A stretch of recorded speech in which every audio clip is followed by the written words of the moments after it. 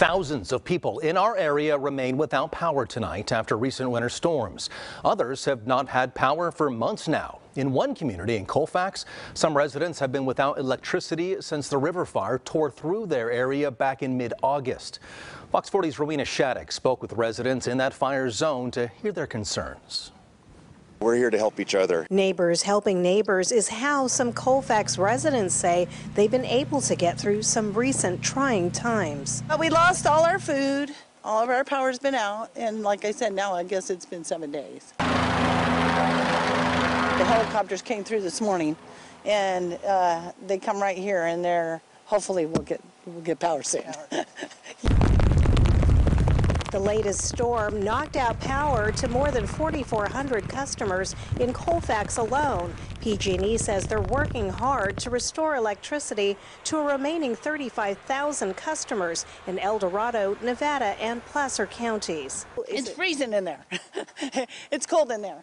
But Kathy says with a smaller generator and the will to not let the power outage put a damper on things, they still managed to make Christmas fun for their grandkids. And aid from one neighbor down the roadway helped many of them in need.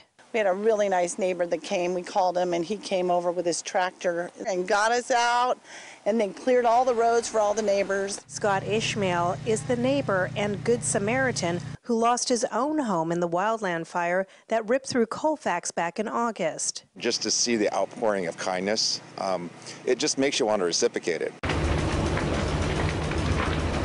Since then, he and his family continue to depend on a generator for power and a trailer they're temporarily calling home. We had the longest time without rain over the summer.